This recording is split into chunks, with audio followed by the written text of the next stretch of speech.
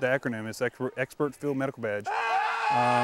For the Army, it's the best of the best for medical field. So how I would explain it is it's just the best of the best in the medical field as the basic combat medic.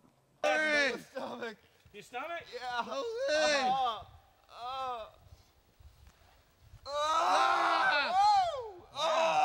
That's lovely looking. Yes! Put other side to wound.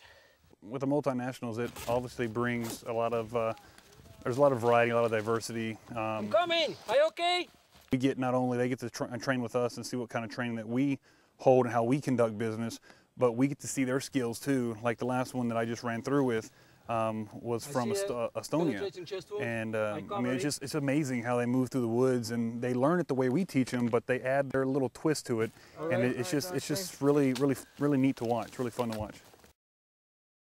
Well, to be honest, I didn't know what is the FMB until I arrived here, and I'm here for training.